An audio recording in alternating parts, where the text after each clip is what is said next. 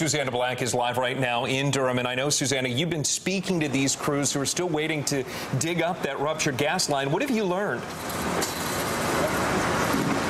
That's right. You can see the last of the crews are actually leaving right now. They have been standing by to excavate that gas line. They say they want to get to the area of impact to get a better look at what exactly happened the day of the blast, but that will not be happening today. Durham Fire confirms that there is just too much debris and they need to wait on insurance companies to come in and sift through it.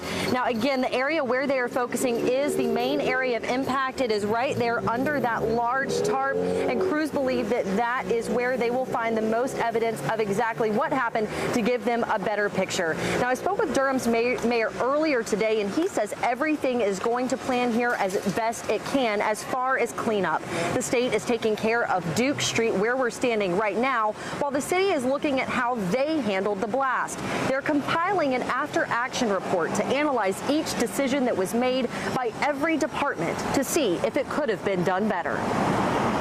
Our folks are really looking at what did we do well, what could we do better, and so those are the things that are going on right now. In addition to which, we still have several of our residents in the hospital, and people are really working on behalf of them to support them and their families, as well as the people who lost their jobs in the explosion.